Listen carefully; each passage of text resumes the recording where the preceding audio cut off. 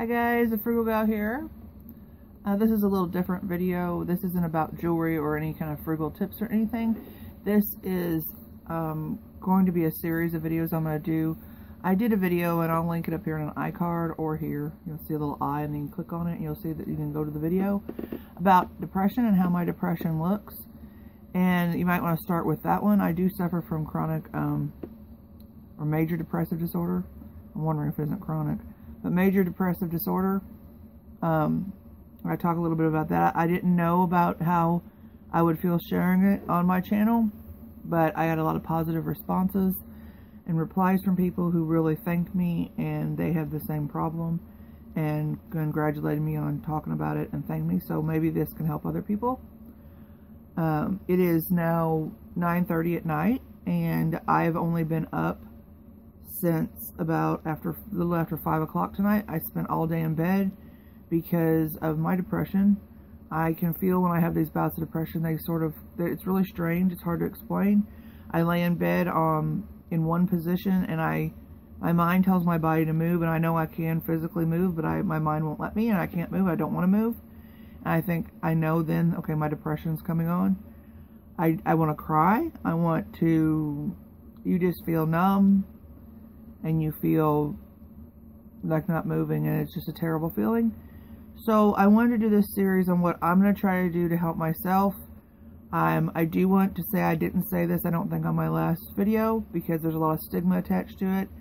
I do see a psychiatrist, so for those of you who left comments that I should get help and things, I do see a psychiatrist. I have seen a psychiatrist now I was just thinking, I think I've saw her for about a year now.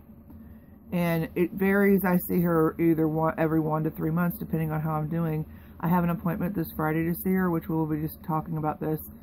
Last time I saw her, I was doing really well, and I didn't think I needed to see her for about 3 months because my other doctor, my regular family physician, had put me on Neurontin or gabapentin, which is a medication they usually give people for pain or effects of having neuropathy.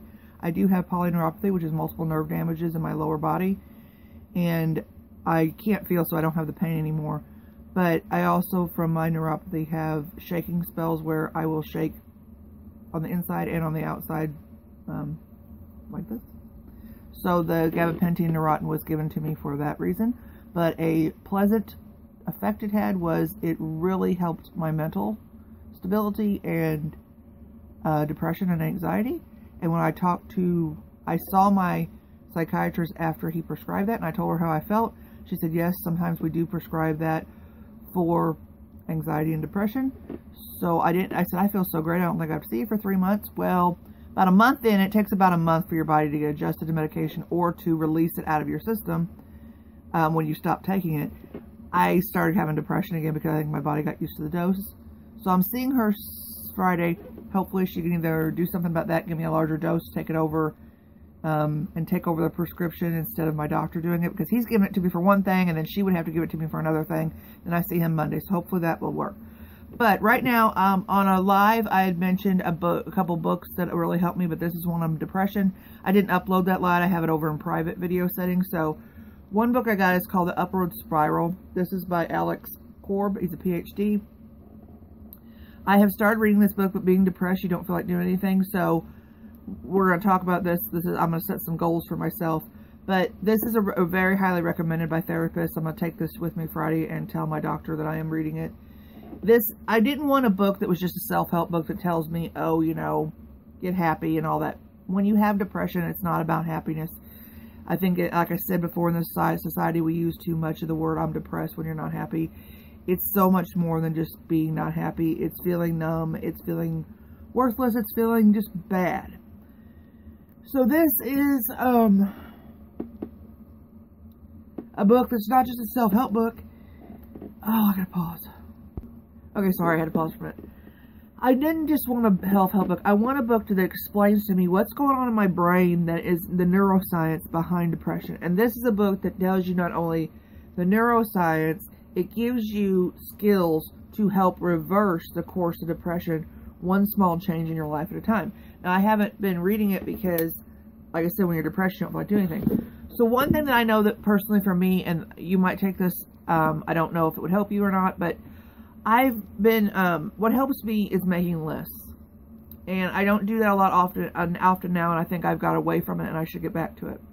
What I mean is, 4 years ago I was going through a divorce and I had to move back home into a travel trailer. I couldn't work.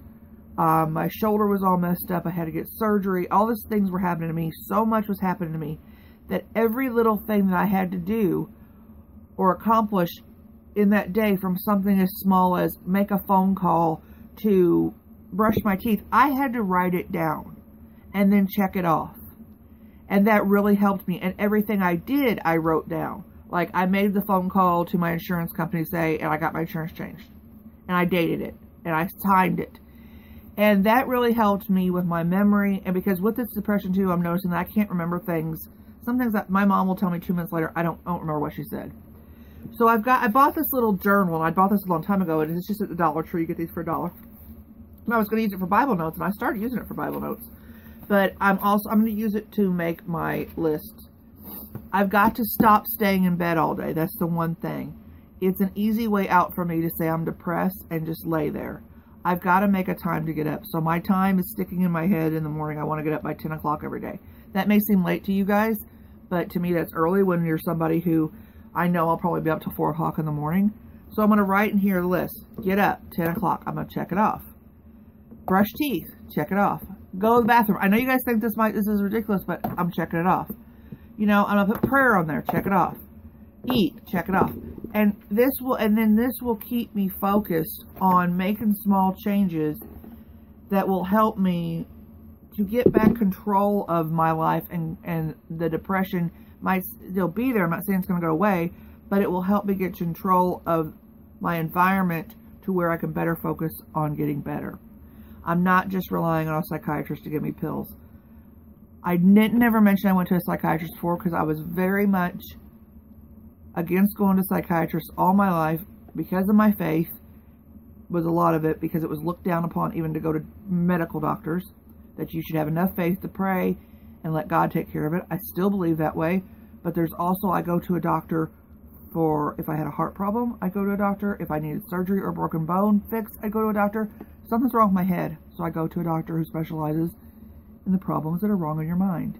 I don't see a psychologist or a counselor to where I talk. I see a psychiatrist. Psychiatrist who can prescribe medication, who can tell me the science behind it, who can help me. So, because I truly believe this is a chemical balance in my brain. So that's what I'm going to start doing, and I'm going to start vlogging. Tomorrow morning I'll get up and I'll vlog at 10 o'clock, how I feel, how much sleep I got. You might be interested in these videos, you might not. Hopefully they'll help somebody. Hopefully you'll understand maybe a little better. I think I'm going through this. I really understand people better now with mental illness. And hopefully to help you too. Thanks guys, bye.